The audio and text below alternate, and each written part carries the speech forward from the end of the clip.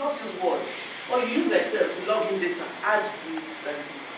Or you use PowerPoint, like I'm doing now, to present in class. Or use the internet to research. It's just what we had before, but we are doing it in a better way.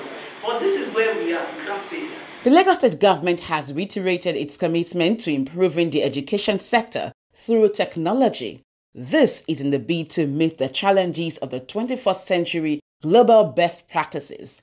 At this workshop organized for members of the Teaching Service Commission and Tutor General Permanent Secretaries of the 6 education districts in Lagos State. Our students are tech savvy already.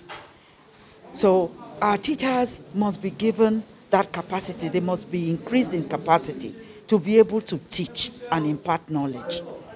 It would not only improve on the learning outcomes, it will make us relevant, in the scheme of things. They must embrace technology. Chairman of the Commission, Mrs. Elizabeth Olabisi Ariyo, said the workshop was designed to build relationships and coexistence among the major players and key stakeholders in public education, with a view to serving as a veritable channel for improving and bonding among participants.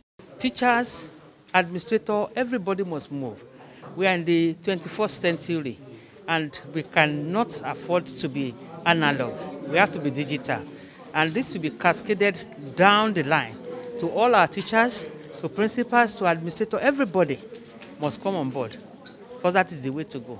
On her part, the Commissioner for Education, Mrs. Folashade Adefisayo, said the state government has also commenced the pilot installation of remote servers in riverine communities to provide internet facilities in schools in those areas. We are working on remote servers. All those remote ones in riverine communities, we put some server there that can tap from the internet. It's strong enough to tap from the internet, and then the devices can then take their signals from that remote server. I think it's a great initiative where the whole of Tescom will sit together and come up with strategies for moving Tescom forward. I'm very excited about it. I look forward to their deliberations. I wish them all the best. I thank them for this wonderful initiative. Participants were taken through various training sessions by seasoned facilitators. We as training facilitators have to ensure that we have the right knowledge and the right idea about what should be the right intervention to be provided for training in Tescom. So the question is, how do we plan for something we can't predict?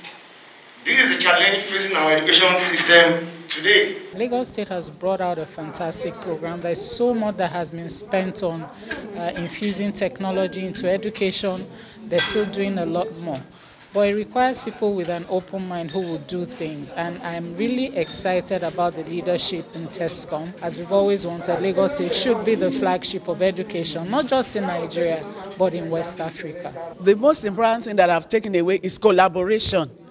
It is very important that the 6 education districts collaborate, of course, with the Tescom, so that we can move education forward.